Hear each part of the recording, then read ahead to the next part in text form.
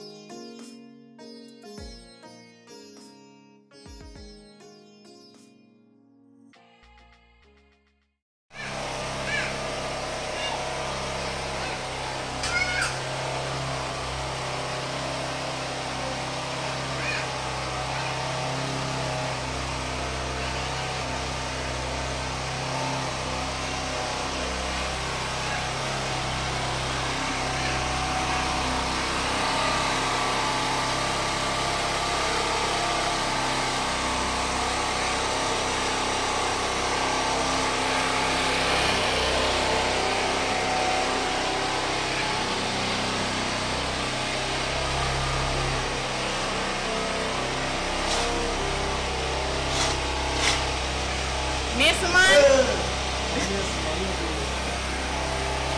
Man, which part of Trelawney you come from? Back to?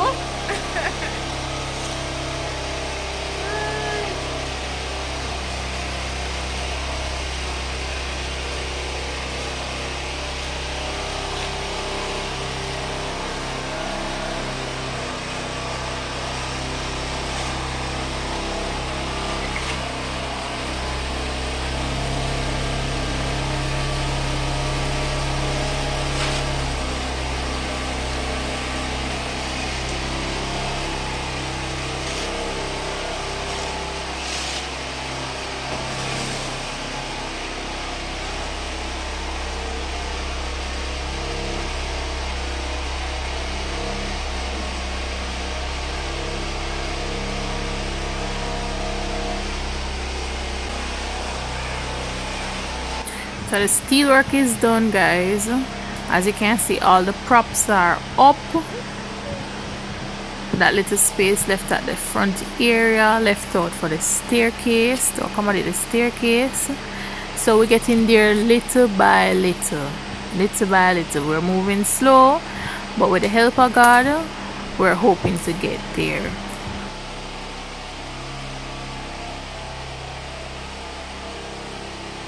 So earlier today we cut out this door jamb.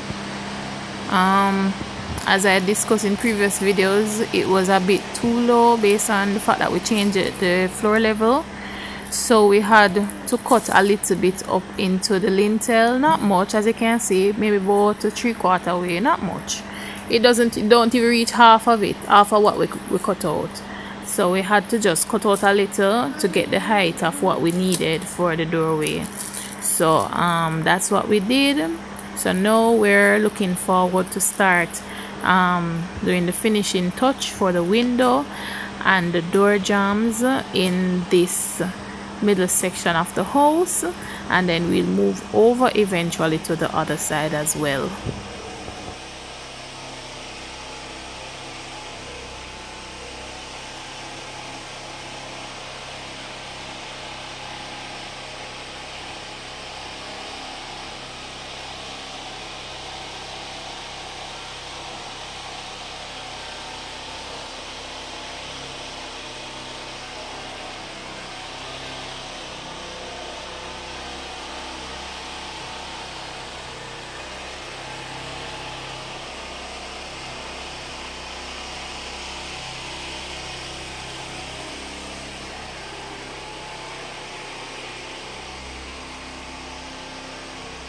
So yeah, things are coming together really well, and that open space, that is the space left for the staircase.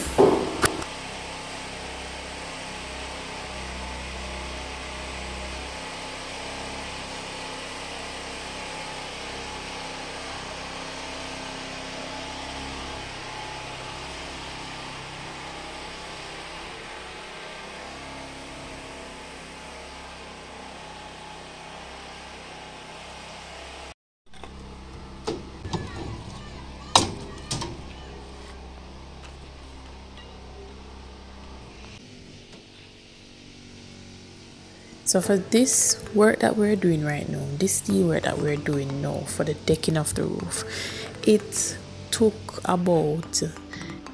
exactly 2 tons of 1/2 inch steel and 1/2 ton of 3/8 steel. And yes guys, steel price dropped because I paid 145,000 for 1 ton of steel. I didn't have to purchase 2 tons of steel at that time for this right now to do this project because we had remaining steel left, so I just had to buy like 1.5 tons of steel put with what I had already. And you know, steel price drops, so now is the time to take the opportunity guys to buy a steel and put it down. Steel takes a long time to rot, so if you're planning on building in the near future, now is the time to go ahead guys. Why not buy them, put them down, you can have them to use when you're ready for them.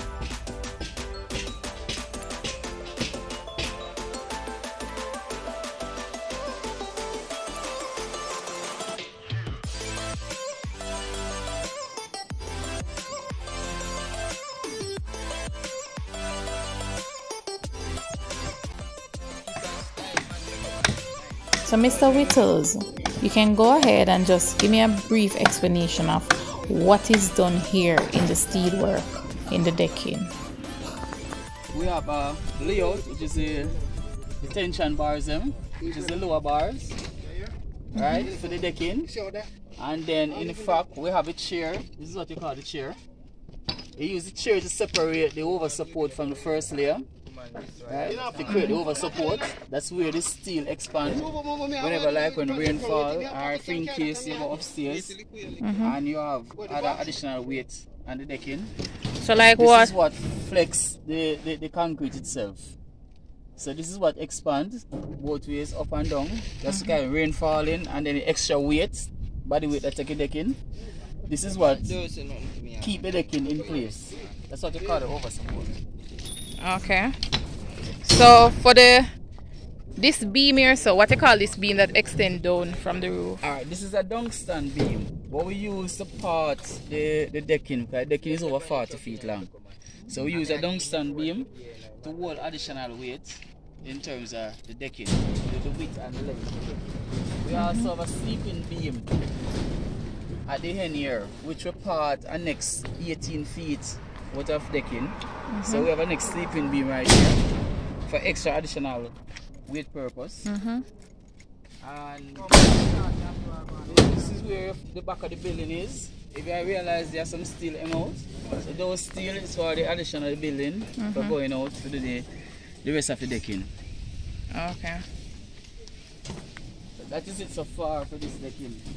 Alright, so on this decking it will be cast 6 inch basically. And this decking will cast 6 So what the purpose of casting the decking 6 inch? Alright, the purpose of casting the decking 6 inches because of the length and the width of the area, and then for the additional structure you're going to put on top of it, you have 6 inches to cover to maintain the layer and the over support. Okay. If it was like the final decking for the building, you wouldn't have a need of over support. and then you don't have one layer, so to speak, so you won't have to use the chairs. Okay. So the chairs basically give it that additional strength. The chair don't give it the additional strength. Give it the additional strength. What the chair do is to separate the two layers of steel that you put on the building. Okay. So if you get the over support to flex to work properly to do the job, you have to separate them from the bottom.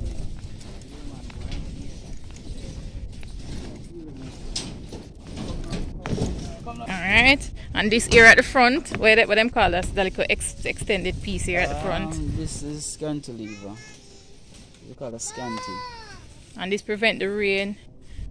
Yes, this it prevent the rain from the window. And it also give the house a design. That is if you use like the step up. Yes, you can put it with a pattern. So you give the front a creative look. Okay. So more than one purpose. Okay.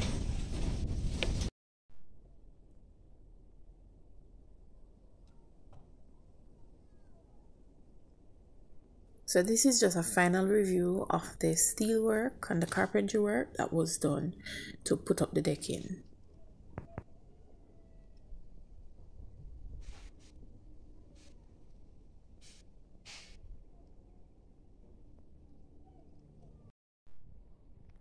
So for those of you who have been watching my videos from day one, you would have seen where we decked this side of the roof. The process of decking off this side of the roof, from doing the steel work to the carpentry work, and to when we use it when we pour concrete. So upon doing this side of the roof, we had steel that extended outwards horizontally across to this middle section of the house. But because we had to raise the roof, so you can see the difference. So that this is the roof of the part that is already decked, and then the part that will be decked soon, this would be the roof height. So maybe about 2 feet. We raise it about 2 feet up from the previous decking. So for those of you who were watching the videos before, we had steel extending out to the living room area. But what we did, because we had to raise the roof height, we had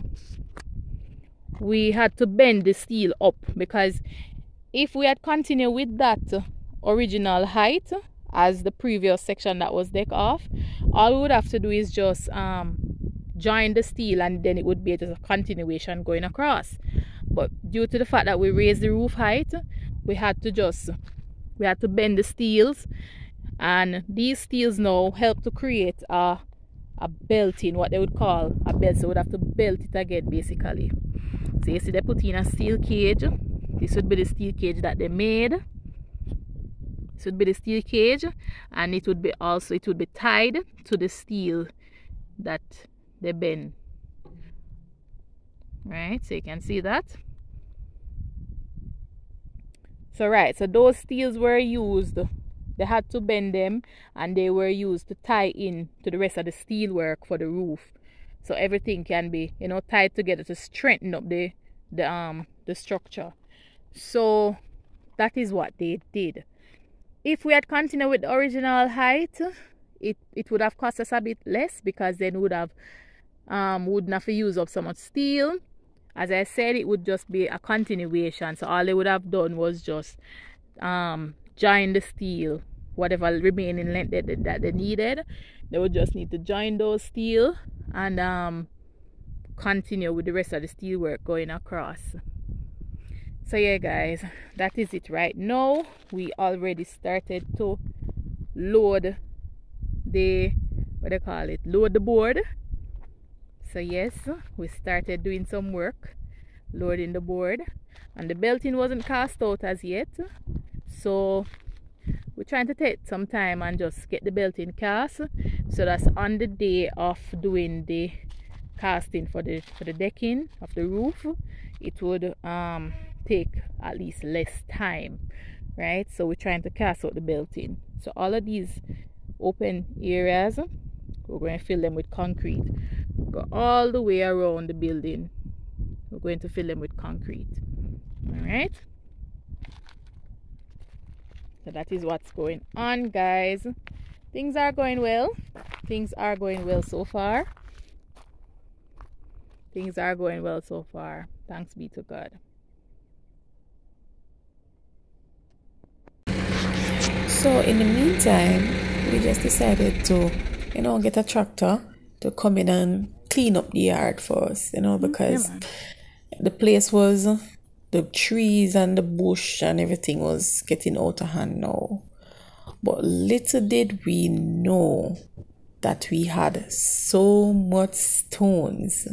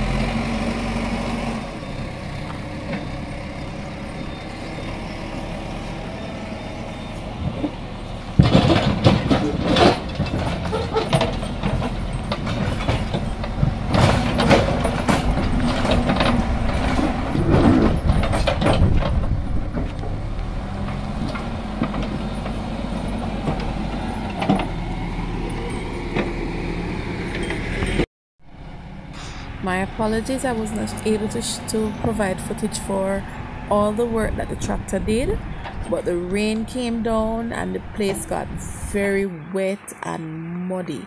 So even the tractor had to stop working earlier due to the amount of mud that was there. I don't think we'll be using that tractor service anymore. So we'll be getting a different tractor, and he'll come in and clear up these stones in the front yard. You can see we still have a lot of stones. So we removed three, I think it's three. We removed about 3 truckloads of stones from that just came from just the front of the yard, guys. Can you believe that? 3 truckload. And when I say truckload, I'm not talking about the small trucks. I'm talking about those huge trucks that they use to carry sand and stone and gravel and all of those things. Those big trucks that they can carry up to at least 30 tons. You understand? So look there, a whole heap of stones we have. Where do we some stones? I'm grateful for them, but I really want the front yard to be leveled off properly, and it really can't be done because of so much stones, right? Because if you can't even see that side, that is where the fence line, we're going to put the fence line. We have to go take time and dig out that area as well. You see how much stones? We have a whole lot of stones, guys. A whole lot of stones. We have what a lot of people don't have, which I'm grateful for, but we just don't have the use for them right now. So that is the front yard where the tractor, it still looks way much better. It looks much better because at first it was a lot of bush and the stones were even higher, so you couldn't really see the place up there. Honestly, I didn't even know that we had such a big front yard, to be honest with you. It's now that the place actually started to clear up, I was like, what? This is a huge yard. So this is the backyard. I also have a very, very, very, very big backyard. Very, very big backyard, guys.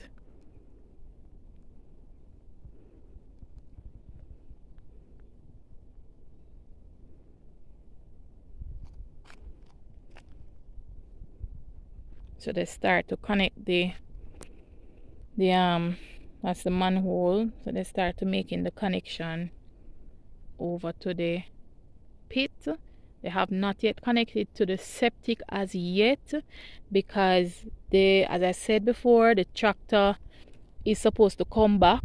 We're not going to use that tractor anymore, so we're going to have to get a different tractor man and let them come and remove the stones from the front of the yard. Plus we still have a little bit of areas over that side that maybe a bit of stones are as well, and we also want him to at least dig out the fence line for us. And as you can see, it's a lot of stones, so prefer to just have the tractor do it, just in case we use manpower and they have difficulty getting out the stones.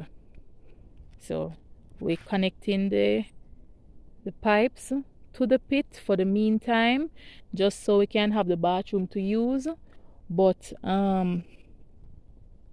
we are supposed to, we're still going to have the tractor come in and dig the hole for the septic to put in the septic tank, and then we would just connect. The septic tank would probably connect maybe about right there, I guess. This is the septic tank that we bought. It actually looks like a water tank, but it's not. They used way thicker material to make this tank, and then they did the necessary adjustments that was needed to be done to create or to make it into a septic tank. So I will leave the name of the place. I'll leave the name in the description where I purchased this septic tank. I think I paid $80,000 for this septic tank, if I can remember well. I'm not sure.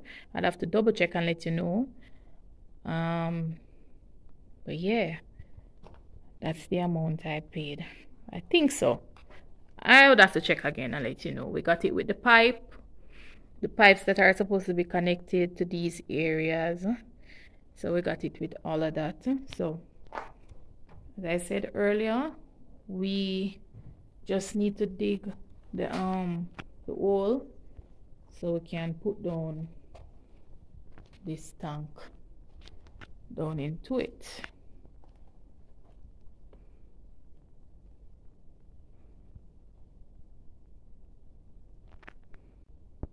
So when we put it right there, now we would connect the pipes first to the septic, and then from the septic it would go to the soakaway pit.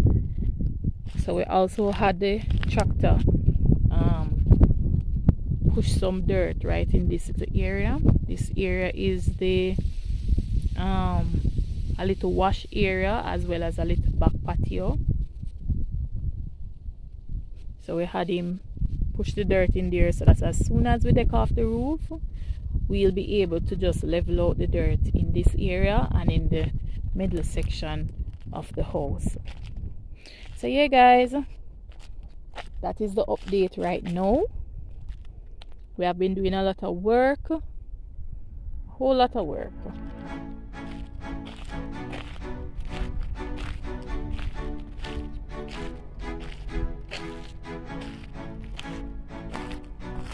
Have been doing a lot of work, guys. So